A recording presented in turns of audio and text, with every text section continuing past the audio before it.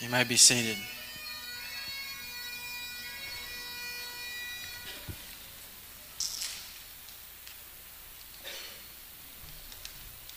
I want you to bear with me tonight.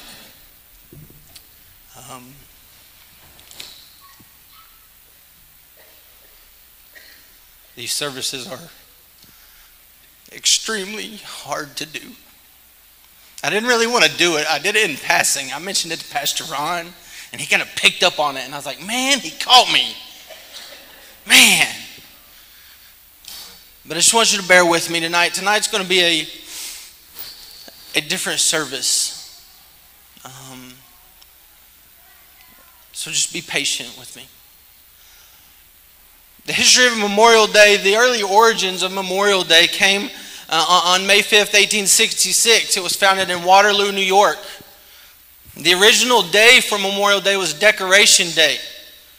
I don't know if many people knew that, but it wasn't called Memorial Day. It was Decoration Day because General John Logan called for a day of remembrance to be held on May 30th, 1868. For the purpose was for people to go place flowers on the graves of those that have given their life for their country. To decorate the graves of those men and those women that had given the ultimate sacrifice. You see, Memorial Day became a federal holiday in 1968 when Congress passed the Uniform Monday Holiday Act, which basically gives everybody a 3-day weekend. Amen to that. Yes, I'm off Monday. Well, I'm off Monday anyhow, so... But Congress passed that act, and that's how Memorial Day came about. Now, most of us, let's be honest with ourselves, most of us know Memorial Day as the pool's opening. Yeah. People getting together for good barbecue. Amen. Tremendous shopping deals. And I was one of those people. I loved Memorial Day, man. I'd go to my family's house. We'd have cookouts. We'd go shopping. We'd do all this stuff. But we never did really remember what it was for. And that's until my time and my service in the United States Army. See, tonight I want to show you a more solemn side of what Memorial Day is and what it should mean to us. It's not just a holiday. It's not just a day off.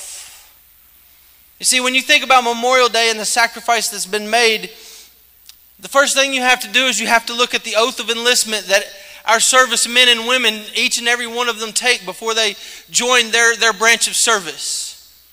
You see, what a lot of people don't know is you just don't go and you sign paper. Man, you have to say an oath.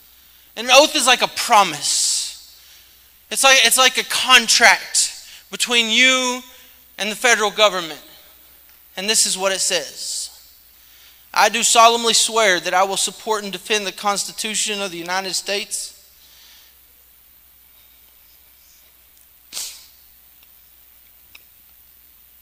against all enemies, foreign and domestic, that I will bear true faith and allegiance to the same, and that I will obey the orders of the President of the United States and the orders of the officers appointed over me, according to the regulations and the Uniform Code of Military Justice, so help me God. And immediately, that husband, that daughter, that wife, son, brother, and sister knows that there may be a time that comes when they have to lay down their life for their country. You see, what I call this, it's a great honor to have served. And it's, for those veterans that are in the house, it's a brotherhood, man. A lot of people don't understand. There's probably less than 2% of everyone in our nation that can say that we belong to this brotherhood. It's an amazing thing. But we all knew when that oath of enlistment was over that our lives were on the line. Our friends' lives were on the line. Our buddies' lives were on the line. See, George Orwell said, it had a famous quote. And Mauricio, if you want to start the first PowerPoint. It says, people sleep peaceably in their beds at night only because rough men and women stand ready to do violence on their behalf.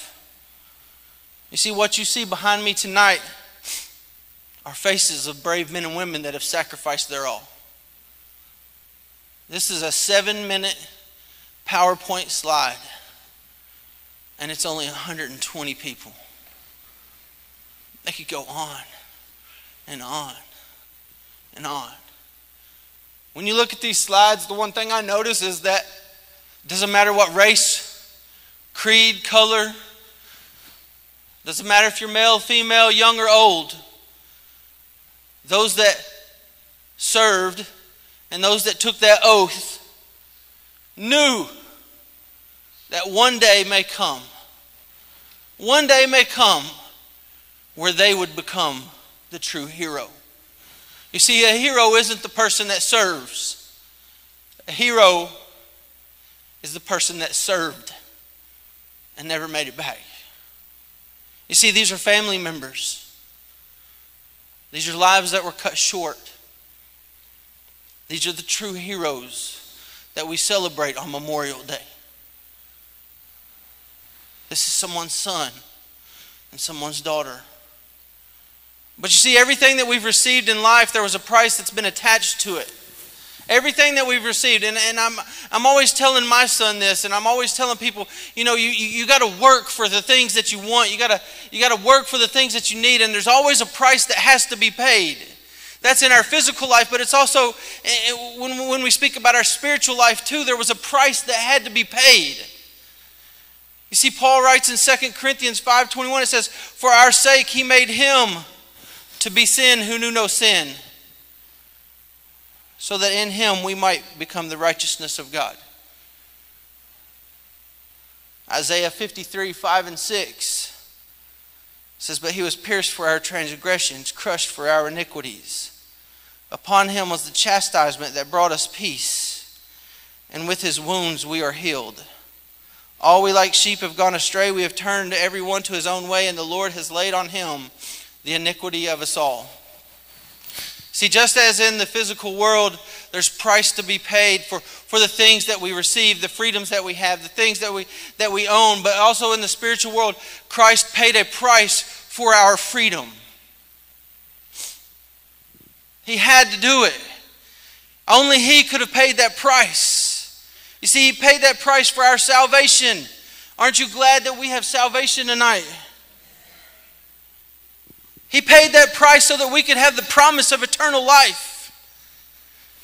He paid that price so we could enjoy spiritual freedom, and we could see the chains broken in our lives and the bondages and the shackles just taken away. He paid that price for us. You see, freedom comes at a steep, steep cost. We don't always think about it. We take it for granted a lot of times. I know I take it for granted. I'll be honest with you tonight.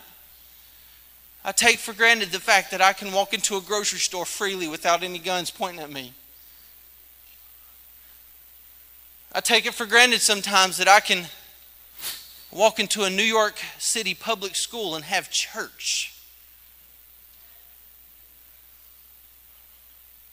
I take it for granted that we could be here tonight worshiping God. And the only reason why we're able to do that is because of the price that Christ paid.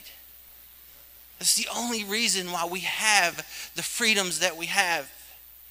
You see, there was a heavy price that had to be paid. There had to be a sacrifice, and there had to be bloodshed. Just like as in any war, there's always bloodshed. And in our spiritual life, there had to be a sacrifice. There had to be bloodshed, but it's only Jesus Christ's blood that was needed.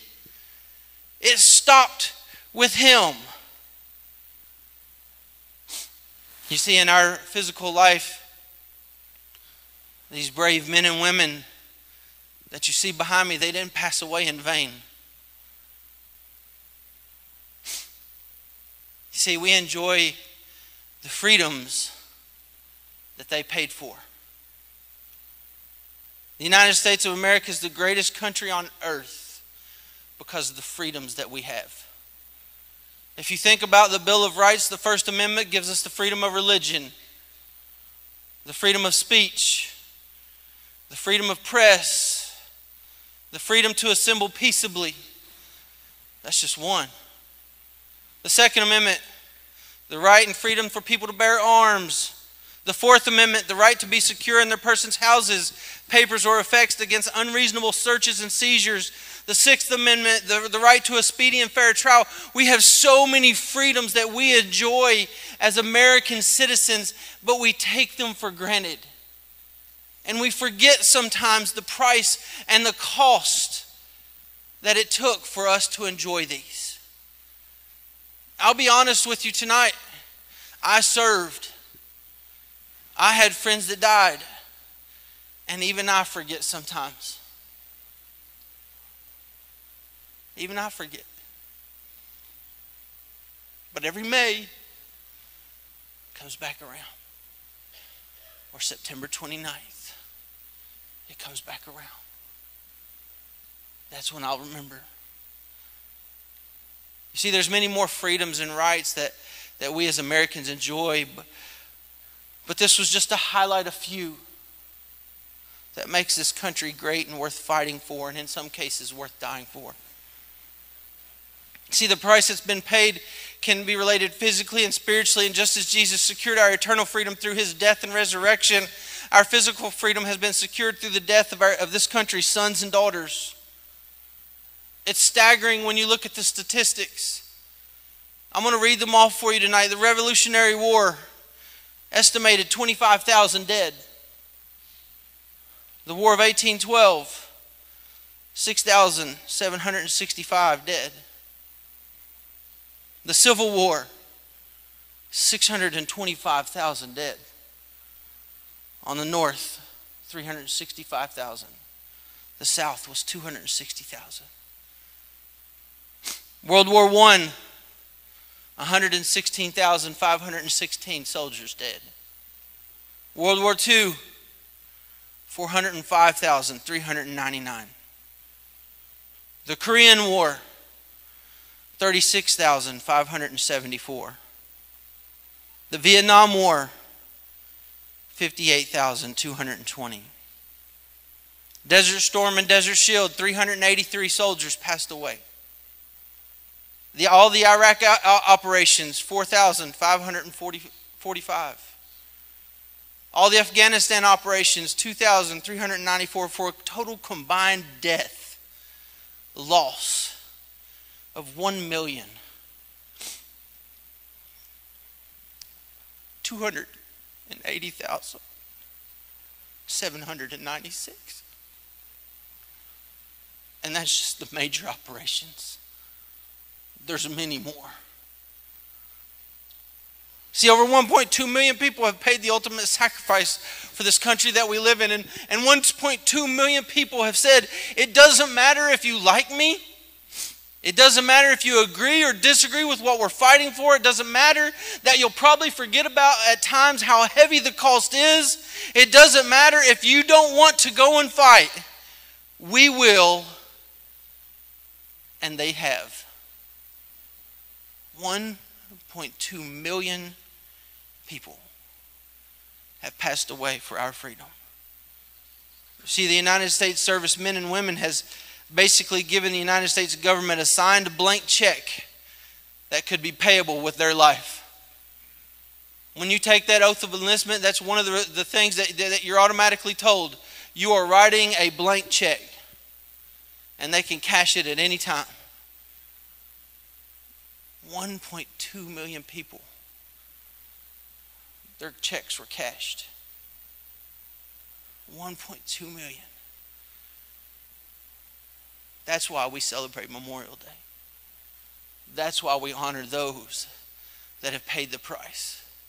But if you look in Luke chapter 22, verse 42, we see the scripture says, Father, if you're willing, remove this cup from me.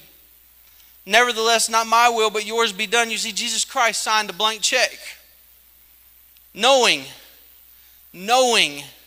that his heavenly Father was going to cash it. He signed a blank check for Pastor Richie Cruz in the memo box. Eric Webb in the memo box. Beth Webb in the memo box. He signed that check and he says, I'll do it for you. I'll pay that price just for you. Just for you, I'll go to the cross. Just for you, I'll take the beatings. Just for you, I'll take the persecution. Just for you, I'll do it. You may be here tonight and you may not even say that you're a Christian, but you know what? He did it just for you. He signed a check and he put your name in the memo box. And he says, I'll pay the price for your freedom. I'll pay the price. See, he knew that we couldn't pay the price that was necessary to be paid. There's no way that we could have ever paid the price. It had to be a perfect sacrifice. It was a one-time sacrifice. And he wrote the check.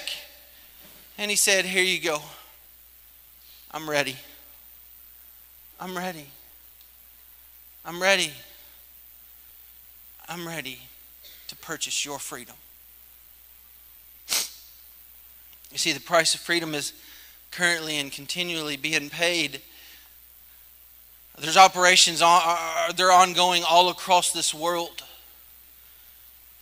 Just because it's not on the nightly news doesn't mean that things aren't happening. Just because we don't hear about it on Fox or CNN or that they don't make a big deal about it doesn't mean that there's still not men and women on the front lines that are fighting for our freedom. You see, what we need to do tonight is we need to begin to pray for these soldiers. We need to pray for their protection. We need to pray for safe travels. We need to pray that their minds, they'll come home and their minds will be right. Because there's still operations going. You see, there's always a cost.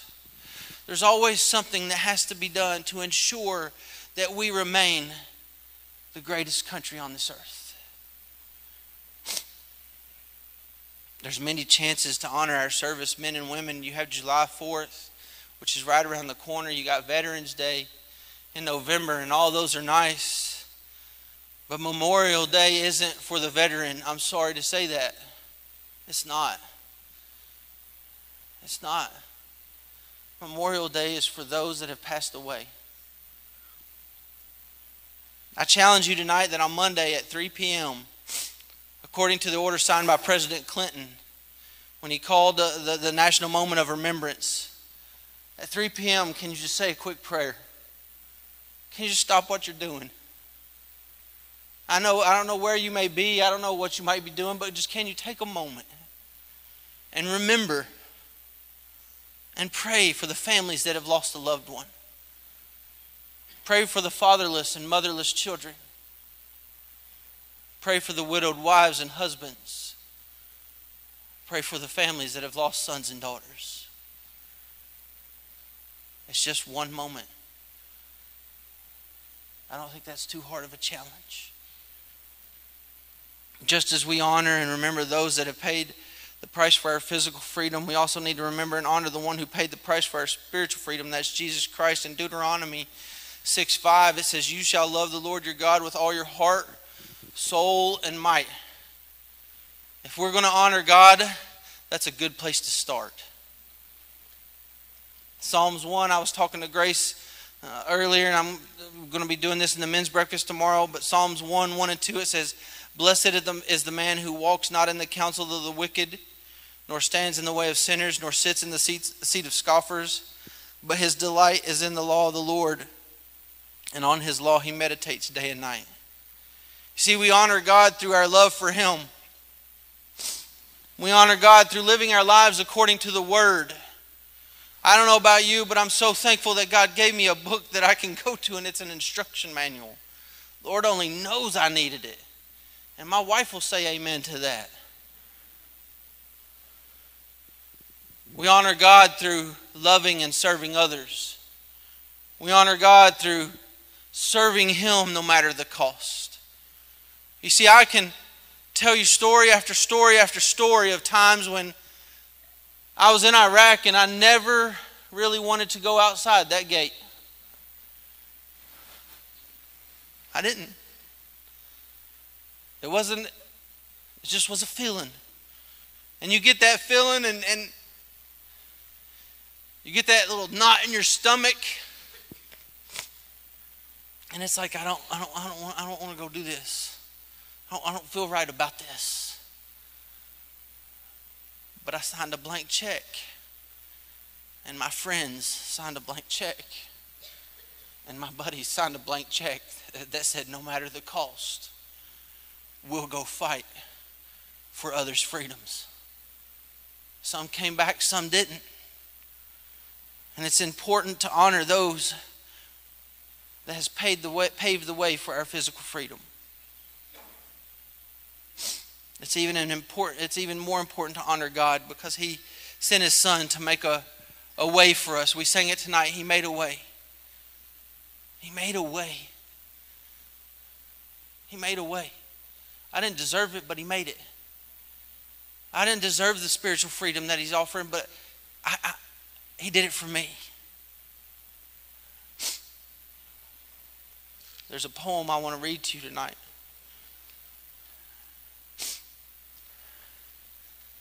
It's by C.W. Johnson, and it's called A Memorial Day Poem. And we're almost done. Like I said, tonight's a real quick service, but it says, we walked among the crosses where our fallen soldiers lay, and listened to the bugle as taps began to play. The chaplain led a prayer. We stood with heads bowed low, and I thought of fallen comrades I'd known so long ago. They came from every city across this fertile land that we might live in freedom. They lie here beneath the sand. I felt a little guilty. My sacrifice was small. I only lost a little time, but these men lost their all. Now the services are over for this Memorial Day. To the names upon these crosses, I just want to say, thanks for what you've given. No one could ask for more. May you rest with God in heaven from now through evermore. Mauricio, if you want to dim these lights and play the video for us.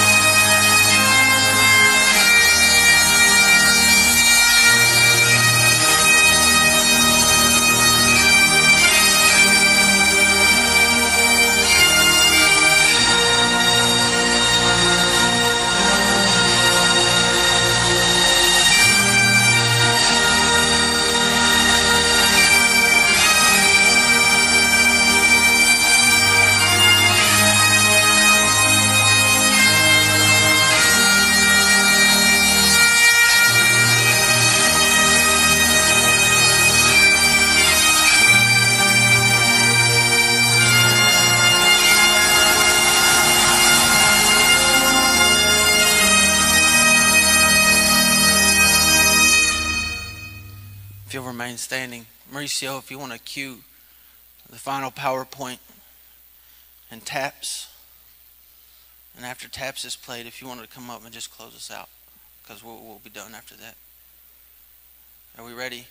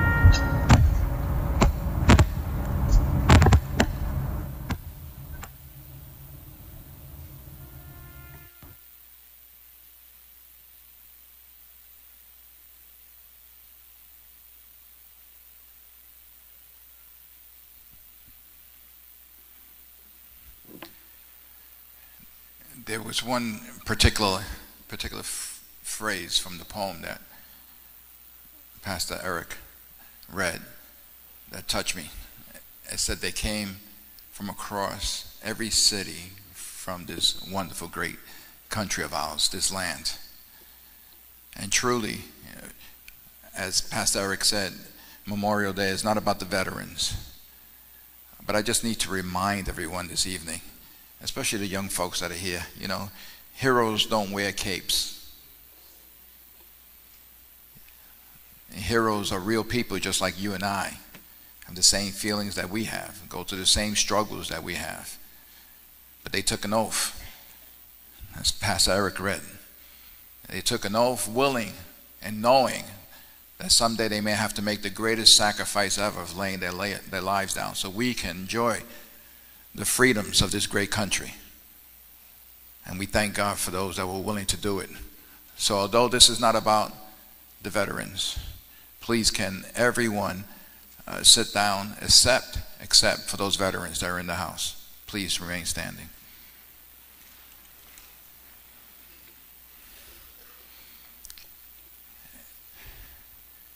And saints, what you're looking at, those are heroes.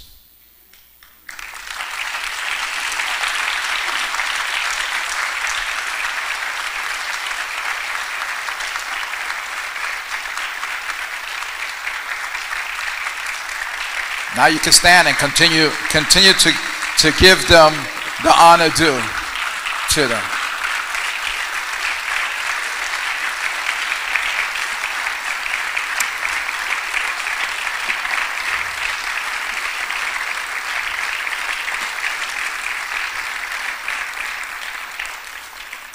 I personally want to thank Pastor Eric for the bravery displayed this evening. Somebody say amen. Amen. It wasn't easy for him to stand up here and just open his heart as he did. John chapter 15 verse 13 says, "Greater love has no one than this, that someone lay down his life for his friends." Pastor Eric couldn't have said it better. It becomes a brotherhood, becomes family. Those that he locked arms with, they came from every city across this great land, from different backgrounds, different cultures, and different races, different ethnic backgrounds as well, and they became one. And likewise, just look around the room today. Because of the sacrifice of Jesus Christ, the Bible says one day every nation and every tongue shall be glorifying the name of Jesus up in heaven.